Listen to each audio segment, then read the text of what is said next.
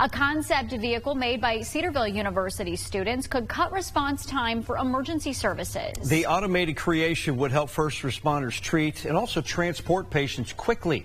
2 News reporter Sartaj Singh joins us live in the studio. He's digging deeper into how this autonomous ambulance could be the future of emergency response. Sartaj.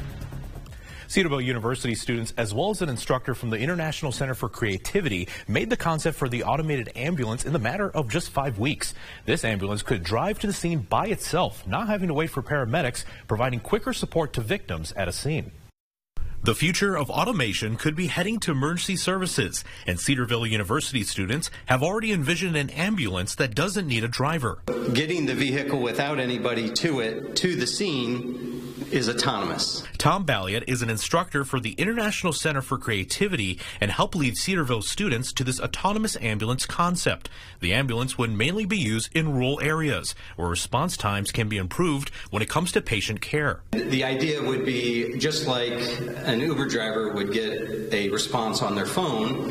A paramedic would get a response on their phone saying there's an emergency. The paramedic would then input the location of the scene where the automated ambulance does the rest as it drives itself to the scene to meet with other paramedics to help provide care, whether it's extra supplies or an extra transport option to the hospital. The idea would be as long as there's another responder to drive the vehicle, they could drive them to the hospital.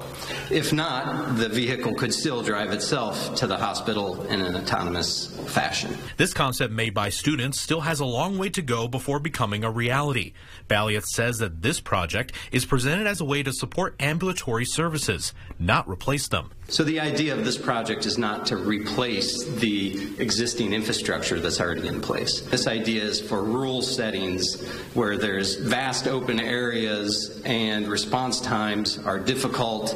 Oftentimes they are volunteer firemen or volunteer paramedics that have to go get apparatus at a station, drive it to the scene. So really the idea here is to reduce that response time.